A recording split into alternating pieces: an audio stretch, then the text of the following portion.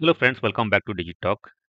So I have been getting multiple requests to create a session on to differentiate the difference between JBoss, JBoss AS, Wildfly, JBoss EAP.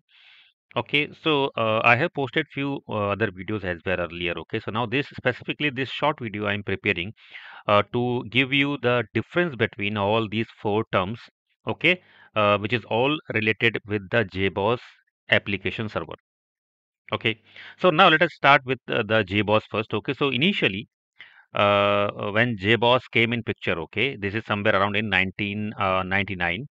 Okay, so JBoss was a company, or you can say JBoss was an organization, okay, which was founded by the Mark Fleury.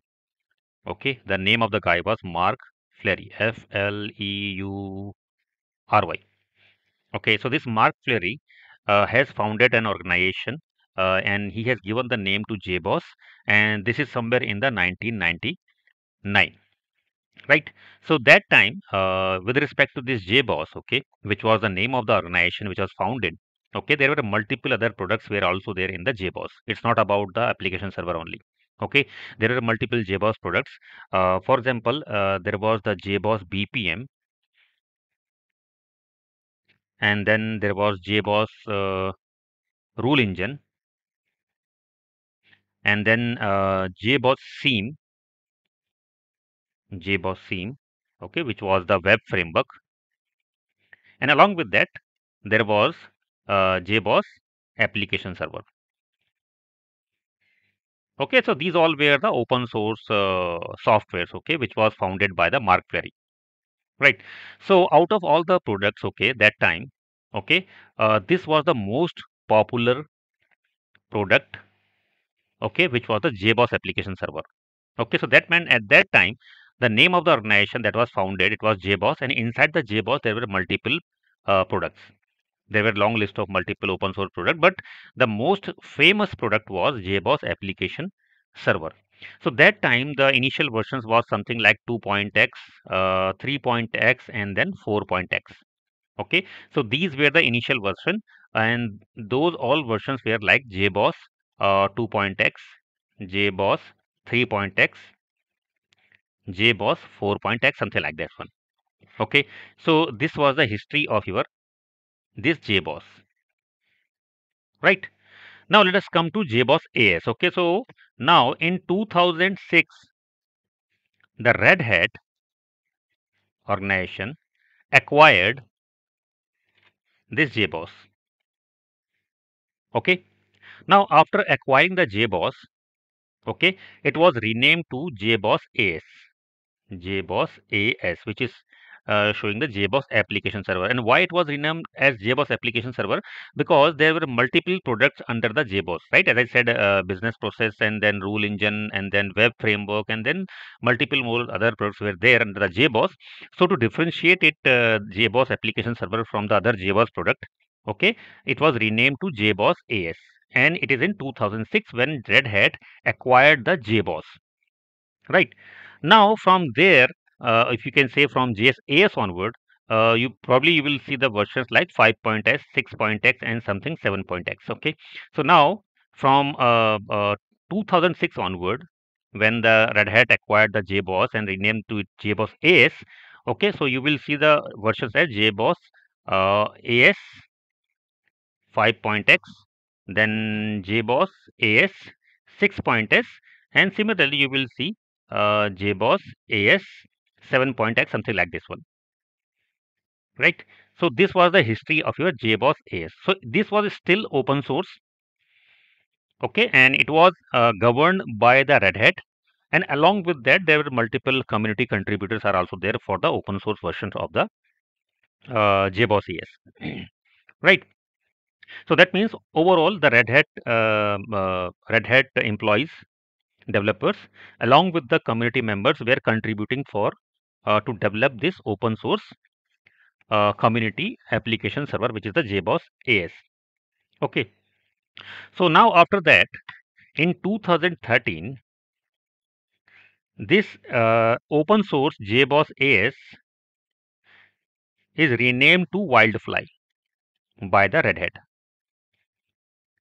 Wildfly. Okay, and this is in 2013, which is renamed to Wildfly by the Red Hat from JBoss AS to Wildfly. Okay, and the commercial version of the JBoss was renamed or was released with the JBoss EAP, Enterprise Application Server, in 2013, right? So why they renamed it? To differentiate between the open source community version and the paid version. Okay, so this Wildfly, which is the successor of the JBoss AS, okay, and it is renamed in 2013. So that means after JBoss 7.x, somewhere JBoss 7.x was the last version in the AS version, and after that, whatever the 8, 9, or whatever the version that you have later apart, that all you will see as an Wildfly, and there is a separate website for this one. Okay, so you will have a separate website for Wildfly and for JBoss AS as well. Okay, that means for the older versions of the JBoss, right? Now, as I said, to differentiate between the open source and commercial version, so they renamed to the Wildfly. So now Wildfly is the open source community version of the JBoss application server, and this JBoss EAP, Enterprise Application Server, okay, this is the paid version of your JBoss from the Red Hat. And what do you mean paid version? There is no licensing fees, because this is still governed by the open source licensing scheme. Okay, but you have to pay only for the support, right? Support in the sense you are using the enterprise application server, and it has the multiple some other enhanced feature which you may not found in the Wildfly. So that means this paid version is some an enhanced version of the open source community version, which has the multiple some other features which you can use in your production environment, right? Along with that, Red Hat is giving you the support, right? So what is the support? So with the open source, we have a drawback that if you are going to use the open source in production, and if you get stuck anywhere, okay, there where you're feeling that there could be a bug in the software, or there is some issues that you are not able to troubleshoot, then you will not get the support, because it is an open source which is developed and contributed by the community members. So what you need to do in that case to get the support, you go to the community website, you post your questions, and then you have to wait for to get the answers from the multiple community members, right? There is no certain time period for that one, how much time it will take, and if it is definitely going to resolve the issues or not. So to avoid that kind of a things, if we are going to use the JBoss in production, we go with the JBoss EAP from the Red Hat, and then we get the support. So that means if you encountered any issues there, you can open a ticket with the Red Hat, okay, and that will be resolved on the priority, right? And along with that, you will get the multiple uh, patches as well, patches and fixes from the Red Hat as well, to apply for your JBoss EAP, right? So this is the all history of the JBoss AS, Wildfly, and JBoss EAP. So let me quickly recap you. JBoss is the initial organization which was founded by the Mark Perry in 1999. That time there were multiple products were under the JBoss, and the most popular was JBoss Application Server. And that time versions were 2.x, 3.x, and 4.x. Okay, and later in 2006, Red Hat acquired this JBoss, and it was renamed to JBoss AS, JBoss Application Server. Okay, and after that, you will see the version as JBoss AS 5.x, JBoss AS 6.x, JBoss AS 7.x, something like that one. Okay, 2013, JBoss AS renamed to Wildfly from the Red Hat. Okay, to make a differentiate between the open source version and the commercial version. So open source version of JBoss is Wildfly, and the commercial version is JBoss EAP. And for this commercial version, you get a support from the Red Hat, and for that you have to pay the licensing fees. So this is the time period when these softwares were renamed, and why they were renamed, what was the purpose of that.